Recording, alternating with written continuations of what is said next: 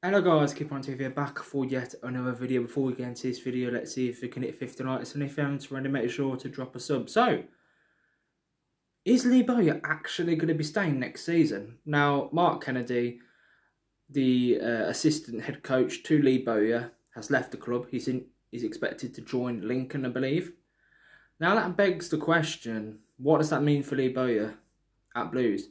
Now, he's been told on the club website to continue as normal as a Blues head coach, and there was a bit as well saying, you know, they're going to put in preparations to help Lee Bowyer for the upcoming campaign. I am absolutely stunned. Maybe it's going to change when we get the takeover. That's what I'm thinking. But I'll be absolutely stunned if Lee Bowyer's here the first game of the season. I would be absolutely stunned. Because all the speculation, all the reports, all the rumours saying that Lee Bowyer is going to be sacked at the end of the season, and it's still not happened. The owners can't afford to do it, but it's just complete madness. No, am I happy if Lee Bowyer stays next season?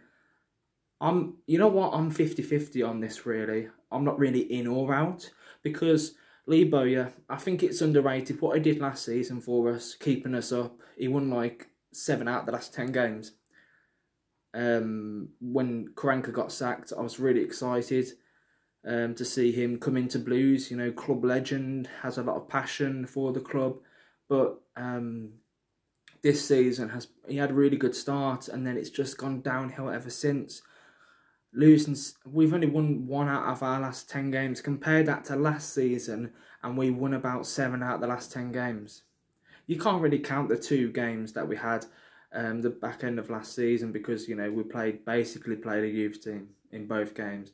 But yeah, Lee Bowyer, are you happy to see him stay if he does stay, or do you want him sacked at the club? Now, I am willing to give Lee Bowyer the start of next season, because I do think, in a way, you know, he has kept us up twice. Well, technically he has kept us up twice. Last season, I think, is underrated, you know, what he actually did last season.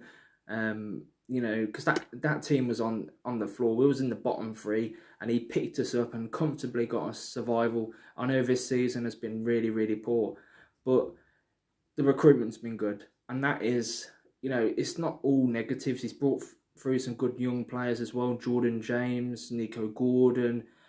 He's brought in some good young loan players, sorry. Of course, they've gone back to their parent clubs now. It could be interesting to see if Lee Bowyer is actually back financially. Obviously, these owners that we've got currently are not going to do that in the summer. So if the takeover happens before June, are the new owners going to say, let's give Bowyer this season, or January at the very least, to see what he can do with financial backing? That's what I want to see happening. I don't want to see Bowyer stay. There's no point in Bowyer staying if the takeover is not going to be happening until, like, I don't know, after the transfer window, let's say. So yeah, this is crazy news here, really. Is he staying? Is he going? Is he getting sacked? Is he getting backed? Who knows? Seriously, who knows? We need to get it. So we need to, you know, there needs to be clarity, really, on the manager's position at the football club, because we've got a big summer coming up, and we can't, you know, you can't just leave the fans in the dark. You know, announce that are you gonna sack him, or are you not gonna sack him? Why can't they just announce it? Leaving the fans in the dark yet again. But yeah, thanks for watching, guys. Keep on TV. Make sure to like, share, and also subscribe to the channel. Let's see if we can hit 50 likes, and let me know in the comments down below what you think of this. Anyway, keep right on.